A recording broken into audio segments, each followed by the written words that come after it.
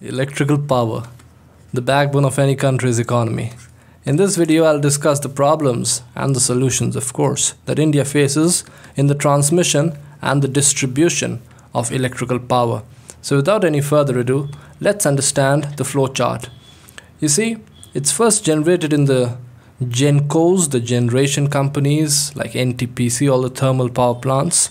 Then it goes via transmission lines, through transmission towers and substations, and the companies which actually do this task are known as DISCOMs, the distribution companies. And finally, it is distributed to all the consumers, which can further be of three types. They can be industrial consumers, which usually consume high voltage power because they have their own substations, power control rooms in which they have transformers, and they can step down the voltage as per their own requirements and needs. We have commercial consumers and domestic consumers. So if any of these consumers consumes at high tension, then of course the cost of transmission will be less, because we know that P equals VI. So for fixed amount of power, if the voltage is less, then the current will be high, and a high current implies a high cost of transmission. So when customers take high tension power, in that case the voltage is high and the current is low. That means the overall cost of power supply to them decreases. Anyway, if it is low tension, it's usually 230 volts if it's one phase and 400 volts in case it is three phase. So far so good, but these DISCOMs have a problem which I shall illustrate with the help of an example. So let's consider that all these transmission lines and transmission towers, all of these kinds of infrastructure incur a certain cost of supply of electricity. Let's call that the aggregate cost of supply of electricity. Let that be, say, rupees 10 per unit of electricity. But then the state government intervenes and says to the DISCOM that please don't sell it to the consumer at rupees 10 per unit, it will be too much, please sell it at rupees 9 per unit. Well, then the DISCOM says that who'll give me the rupee 1 that I will be incurring as a loss? And the state government says that okay, rupees 1 will be given by the state government to the DISCOM as a subsidy. Okay, DISCOMs agrees. Then the state government again intervenes and says that no, you better sell it at rupees 8 per unit. And then the DISCOM says why? Because it will be too much for the normal consumers to afford. And then the DISCOM says that rupees 9 to rupees 8, where will I get the rupee 1 from? And then the state government says that okay, you can realize that rupee 1 later from the consumer, and since you'll get that money later from the consumer, you can call it an asset, a regulatory asset. But it might as well become a non-productive asset because it's not very easy to realize a certain sum of money that keeps on increasing.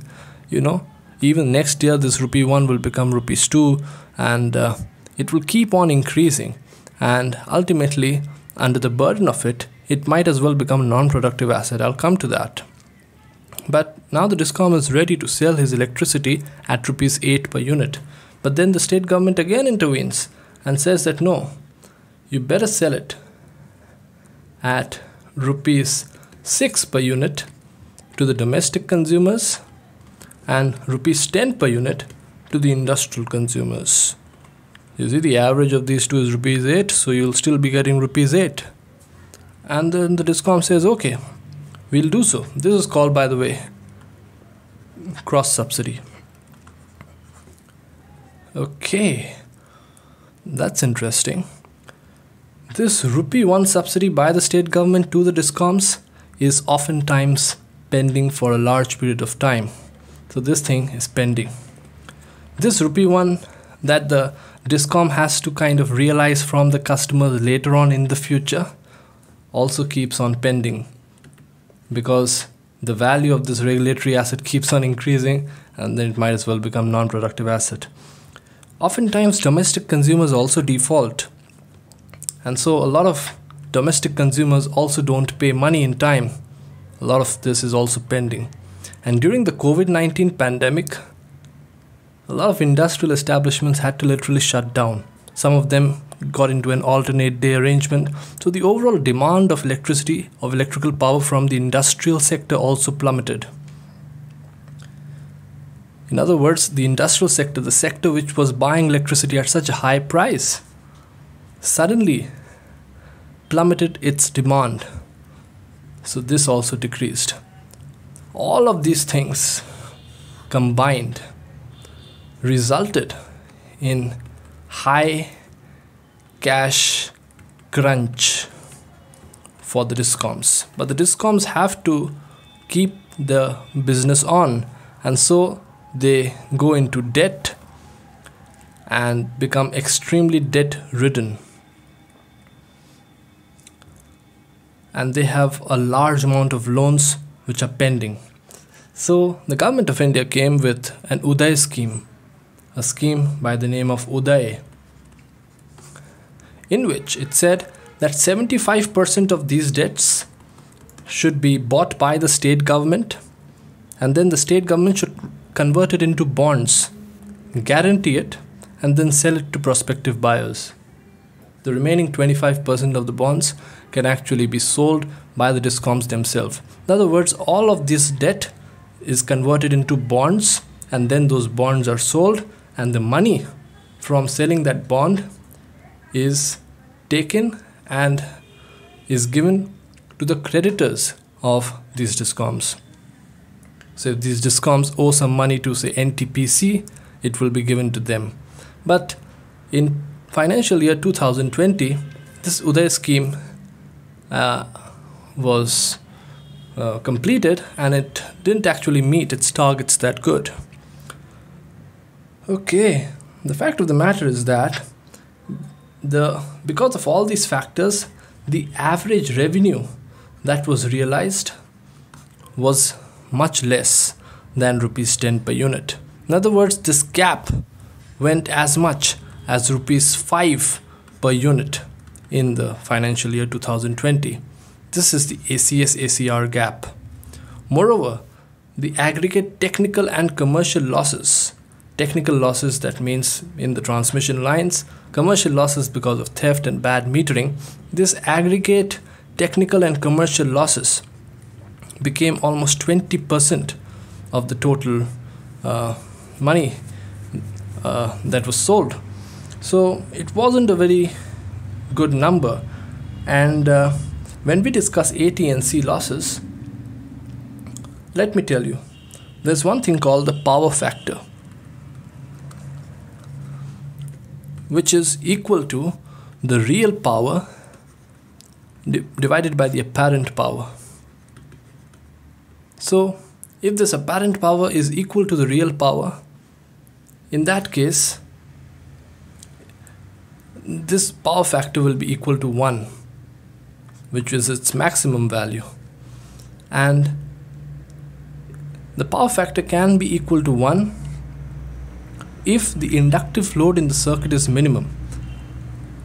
So the transmission lines have to be improved, the components have to be improved so that the inductive load in the circuit is minimum. So that is a technical aspect to reduce the AT&C losses. Another concept is load factor. That means load factor is equal to the average power that is demanded divided by the peak power. So for example, at 12 o'clock in the noon, if it's summer season and 12 o'clock in the noon, it's the hottest, and I switch on all the air conditioners, a certain peak power is demanded by me. But on an average throughout the day and throughout the year, I don't consume that much. If I consume, say, 5 kilowatt power on an average, and if I consume a peak power of, say, 10 kilowatts, then my load factor is 0.5, which is pretty bad. So for a country as a whole, if the load factor becomes closer to 1, in that case, the transmission efficiency of the system increases. So during the peak hours, in order to increase the load factor, I can either increase the average power or I can decrease the peak power. So if I usually use power in the range of 6 to 8 kilowatt, then it should be the duty of the DISCOMs to penalize me in case I consume power greater than 8 kilowatt. This is just an illustrative example. So that kind of a tariff should be there, which penalizes for exceeding the peak consumption. Moreover, if you see this diagram, you see the transmission lines, transmission towers, substations, all of these are fixed assets, and there is a certain fixed amount of charge for their operation and maintenance. However, the tariffs that the consumers give, it varies based on their consumption. So whereas the input is having a fixed cost, the output is having a variable tariff. Although the tariff has a fixed component, the fixed component should be increased. That is the suggestion of many experts. The cross subsidies that I talked about has to decrease. Moreover, you have a tariff structure in which there are several slabs. At the lower slabs, the tariff of electricity, if you consume say less than a certain amount of units, then you have to pay extremely low amounts of money per unit of electricity consumed. Now, this is also prone to misuse, and all of these factors taken together don't make the tariff structure in India cost reflective. There is one more thing that I'd like to say, that I'd already discussed that the power which is transmitted at high voltage is cheaper to transmit, whereas if you transmit it at low voltage, it is costlier to transmit, and I had discussed the reason for this. So if we consider a tariff structure in which all customers connected to the same voltage level have the same tariff, that will be better than taking different tariffs from people based on their profession, whether they are operating a factory or whether they are operating a laptop in their domestic homes. So based on their profession or based on the kind of end use of electricity, the thing is actually done nowadays, but it should rather be dependent on the voltage that they are taking power from. If there is high tension, then it should be a cheaper tariff. If they are taking low tension, then it should be a costlier tariff. It should be something of that sort. It should be more cost reflective. You see, in India, there is about 350 gigawatt, in fact more, of installed capacity. However, even during peak hours, we don't consume more than 180 gigawatt as a country. So you can imagine that the load factor of India as a country is so low. And there are a lot of reasons. Let us go to understand the way forward. Now, the first thing, you see, as I had already discussed, that this cost of transmission is more or less fixed, and moreover, these DISCOMs get into a power purchase agreement from the GENCOs with the GENCOs on a long-term basis. These are long-term power purchase agreements. But you see the kind of volatility that is happening in the short term on the consumer side. If they don't get money from here, they keep on getting power from the left-hand side. But if they don't give the power here because of lack of demand, it all gets wasted. So the first thing that they should do is that they should switch to short-term or at most medium-term PPAs, because long-term PPAs are not good. Moreover, renewable energy is coming strong. In fact, solar energy is having a a tariff of about rupees 1.9 per unit, which is pretty low, whereas electricity through thermal power plants is having a tariff of 6 rupees, 7 rupees per unit. So considering that, there should be open competition.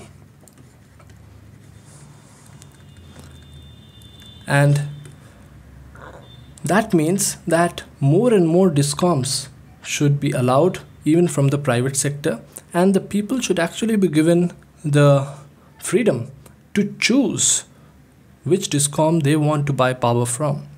This thing has been done through an open access policy under this Electricity Act of 2003 for industrial consumers, but it has not been done for normal domestic consumers, I believe. Under the Atmanirbhar Bharat package, a stimulus package was given to them, which I think was about rupees 90,000 crore, and then it was increased as well. But this is in the form of a loan. It's not a liquidity injection, it's a loan which is given at more or less the market rate. So cheaper loans or stimulus has to be provided. There is another way forward.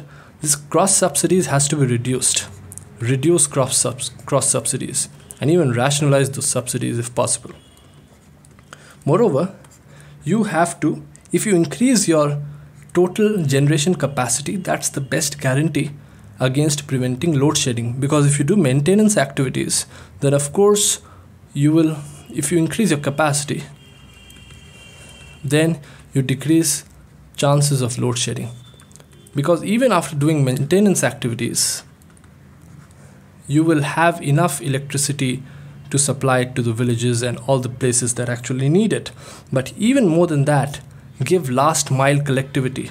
Last mile connectivity properly. That should be improved.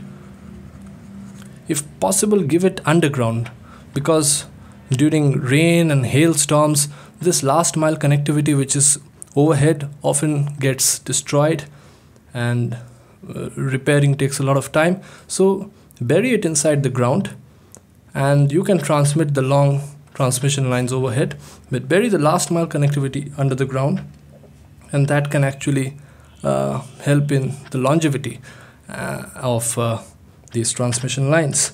So these are some of the suggestions that can be adopted. AT&C losses have to be reduced, no doubt about that. If all of these suggestions are adopted, probably it's better than to just symptomatically treating the DISCOMs by converting their debts into bonds. You better have structural reforms which will make these DISCOMs more competitive, sustainable and workable. This is all for now. In order to get more such videos, do subscribe to News and Statics, and until next time, bye-bye.